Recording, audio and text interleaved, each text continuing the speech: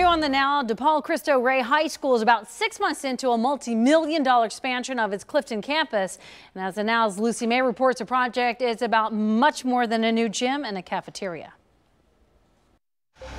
Ayanna Hinton noticed something special about DePaul Cristo Rey the first time she visited. She shadowed another student back in 8th grade when she was trying to decide where to attend high school. I liked her classes and how everyone was welcoming, including the students, like how they were really straightforward and accepting. Sister Jean Bassett says that's not the only thing that makes the school different. A national network of schools, 35 schools strong this year, that are all committed to being in and staying in the urban core, to serving urban students, students who need the most affordable school possible. Students at DePaul Cristo Rey work at local companies to help earn their tuition.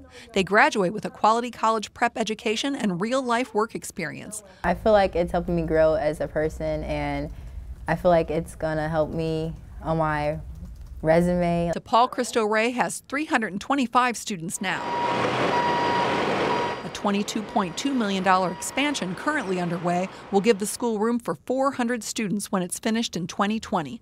That means even more students will get a valuable experience and a first-class education. Education alone is going to be the ticket to the kind of careers, the kind of jobs, security that will turn that corner for families. Ayanna said she wants to be a medic in the Army after she graduates and then go to college to become a surgical tech assistant. Sister Jean has great faith in Ayanna and all of DePaul Cristo Rey's students. They want to be defined by their own gifts, their own tenacity, the grit that they show in showing up here every day. Lucy May, The Now, Cincinnati.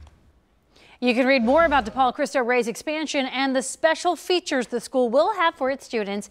Lucy's digital story is on WCPO.com right now.